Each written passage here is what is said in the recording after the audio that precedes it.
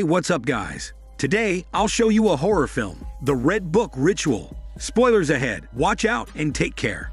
An old witch begins a ritual by herself, spilling her blood on an open book and drawing symbols on the walls. She then commits suicide by hanging herself. The scene then cuts to a group of 3 friends, huddled closely on a table, with one lit candle in the middle. They plan to play a game that will let them communicate with spiritual entities. Sophie starts explaining the rules, while the girl named B, whose house they're currently using, looks apprehensive and nervous. Justin jokes around with Sophie to freak B out, while she's away looking for a red book that they can use for the game.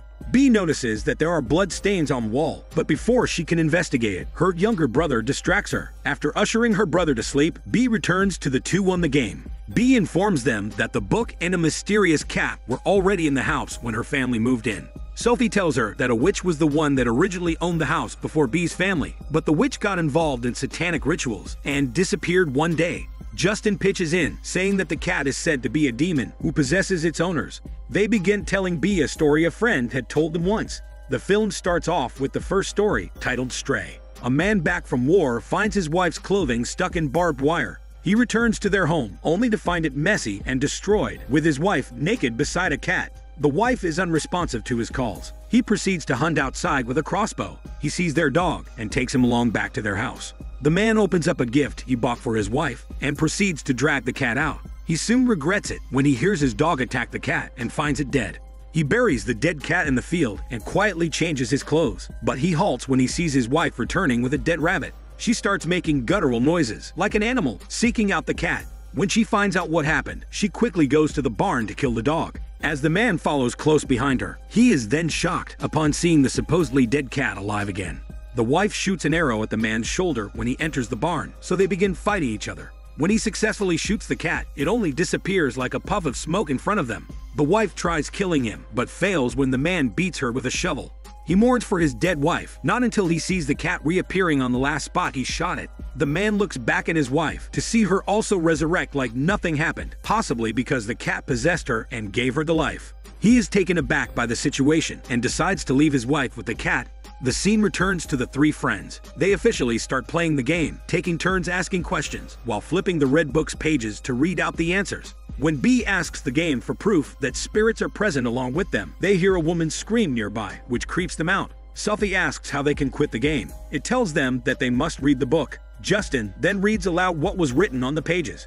The second story begins, titled Little One. A couple just went through another failed pregnancy recently. As the husband enters the car, the wife is smoking and crying. The 2 of them launch into an argument as they drive through the night. The husband mentions that maybe having a baby isn't for them at this moment, which makes his wife angry, commanding him to stop the car. They abruptly stop when the wife sees a young boy in the middle of the road, his whole upper body exposed in the chilly evening, with evidently big scratches on his back. The wife assures the boy that it's okay, until an old man with a gun advises them not to take another step toward the boy. The old man calls the boy a demon and demands the couple to leave. The wife doesn't listen and tries to run toward the boy, but she gets fired at by the man. The husband punches the old man, helping his wife to their car.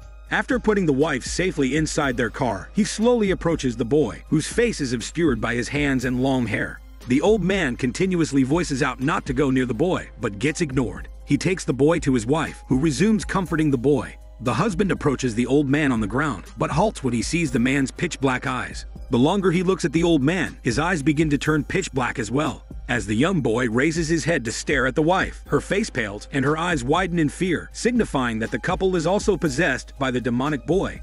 The scene shifts to the 3. They are confused when nothing happens after finishing the peculiar story. Justin's finger suddenly bleeds, and a drop of his blood is spilled on the book. When Justin directs his attention toward B, he recognizes the young boy standing behind her. But B and Sophie don't see him, so Justin brushes it off. He pushes the book to Sophie, so she starts reading the next one. The next story begins, titled Nose, Nose, Nose, Eyes. A little girl promptly wakes up from a nightmare she has about her father, with his eyes being misty and cloudy. She looks for her mother and tells her about it. The girl's uncle calls the mother, and she lies about her whereabouts to him. The girl questions her mother's behavior towards her uncle, but her mother responds that they have to be careful around him because he is after her father's insurance money. The girl recalls the time when her father got burned and asked her mom if they received insurance money from there as well. Her mother is impressed that she remembers this. Their house door suddenly begins making noises as the girl's uncle bangs on it, calling for them. The mother shushes the girl, and both of them start eating apples quietly. On the other hand, the girl's uncle constantly tries to figure out if anybody's at home. The two of them accidentally cough up, sharing a laugh. The mood sours immediately when the girl asks her mother to accompany her to her father's instead of going back to her room. The mother leaves her alone in the living room. The girl is about to go to her room when she sees the door of her father's room opening by itself. Unable to help herself, she enters and closes the door. She sees her father's hands and feet tied to the bed, wearing an oxygen mask while he's asleep.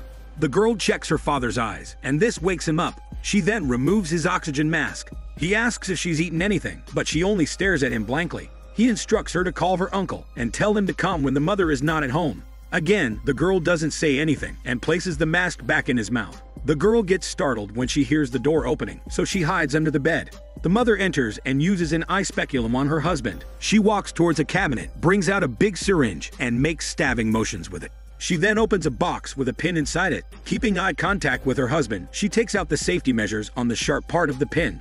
Meanwhile, the girl is observing her mother's footsteps nervously in her hiding place. She watches the shadows of her mother straddle her father's body. The father makes raspy noises, powerless of what his wife is planning to do with him. The mother is about to prick one of his eyes with the pin, but she halts upon hearing the girl's gasp. She scares her daughter and instructs her to come out. The mother explains that she's doing this because her husband told her to, and what they are doing is for her daughter to raise her because her father can't make money anymore. The girl doesn't believe her, and this angers her mother. She questions the girl if she wants to take her father's place instead, and after a few moments of resisting, the girl frighteningly lets her mother do what she wants to her father. The father could only look at the two helplessly. She goes outside for quite a while, and when she returns back to the room, the girl finds her mother sitting beside the bed, her father's body hidden under a blanket. Apparently, she killed her disabled husband for insurance compensation.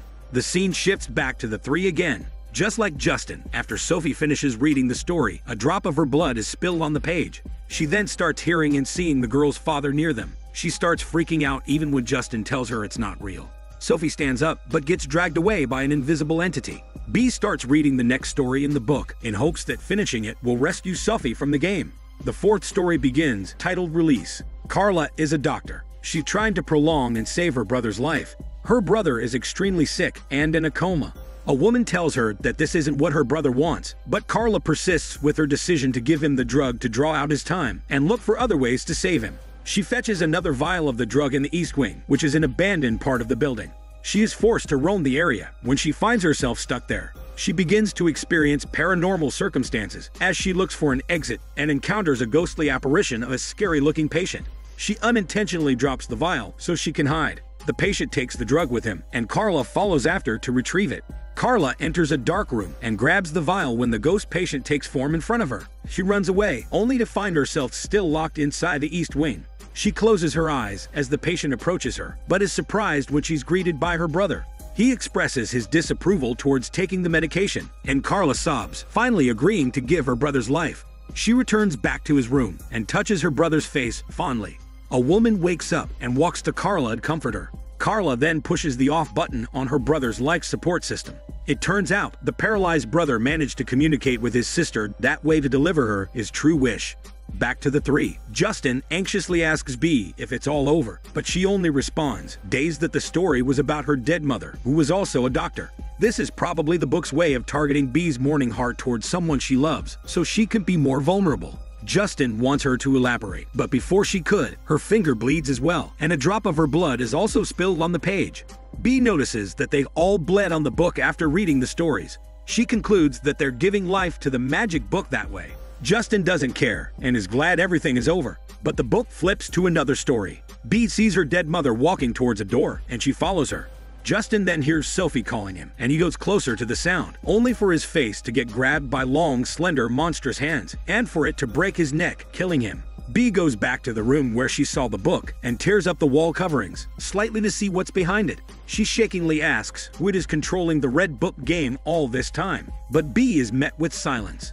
The fifth and last story is titled The Sermon. A beautiful young woman named Maggie lives in England and starts her day by pouring wine into another transparent glass bottle while her pastor father is preparing and cleaning himself. Maggie's father begins a sermon with her and a young man standing on opposite sides. The young man stares at Maggie as her father explains to the crowd his plan to deviate from the topic for the day to discuss the abomination of homosexuality they witnessed. The scene then flashes to Maggie doing a smelly workout with an older woman in a bed. After that, Maggie exits the woman's house, unbeknownst to her that the young man and his friend is stalking her. The two trespass on the woman's place to force her out for their whole village to see. The woman is tied and humiliated in front of Maggie, and she has to pretend that she doesn't know the woman because her father is watching. She sheds a tear after taking part in humiliating the woman and making eye contact with her. Meanwhile, Maggie's father continues to preach his words about the sins of homosexuality and how they all should protect their children. The glass bottle of wine is served by Maggie to the religious listeners, with her father telling them that it is the blood of Christ and will purify them. Maggie proceeds to let the young man and her father drink too. Maggie's father resumed his sermon when people, as well as himself, begin to cough up blood. Everyone who drank starts showing symptoms of being poisoned as Maggie stands there and watches her doing unfold. Later that day, when Maggie deems everyone dead, she goes to the kitchen to grab a knife and goes towards the room upstairs, in which her lover is being kept. She sees the older woman being whipped by the young man's friend, so she slits his throat. The story ends with Maggie and her lover running away on a grassy field. The story ends and returns to the three. B regains consciousness, only to find the wall coverings torn apart, which are full of demonic symbols drawn with blood. This was the witch's earlier ritual scene shown at the beginning of the movie, and the evil she has tied to it is now being released for her gain. A noose abruptly appears to choke B, but it gets cut. She sees her dead mother again and remembers that her brother is in danger.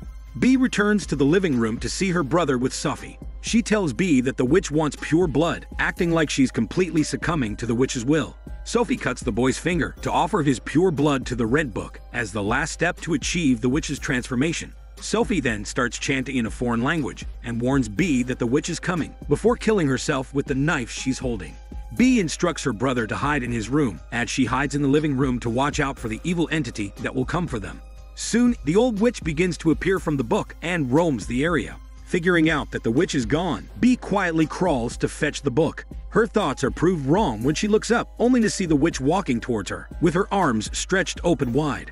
The old witch grabs B's face and spits out smelly saliva into her mouth. Moments pass by, and B is seen standing still in the middle of the living room. Her brother emerges from his room and asks her if he can now come out. B answers him a yes, with a smile on her face. However, the old witch emerges from her body, indicating that the possession of B's body is successful. This means that the witch's ritual was all a preparation for a possession that will commence once people start playing the Red Book game in her house, all for the purpose of her own immortality. Unfortunately, B is the person the witch decides to use and control in the end, and that ends the peculiar film. This is Daniel CC Movie Channel. Stay safe and enjoy your day.